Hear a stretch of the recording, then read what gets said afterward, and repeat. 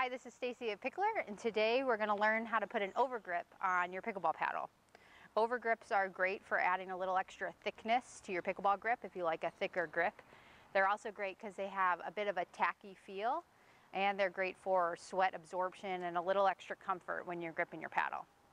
So today we're going to use the Overgrip, which is known for its bluish color.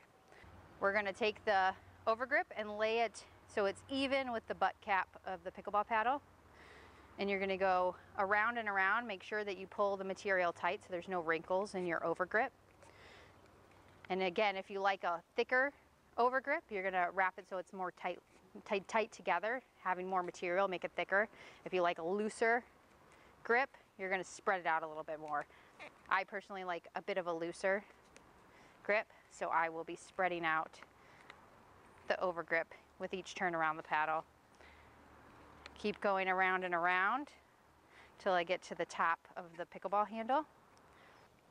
And again, since I like a little bit of a looser overgrip, I'm going to have a little extra material. Not to worry, just grab a pair of scissors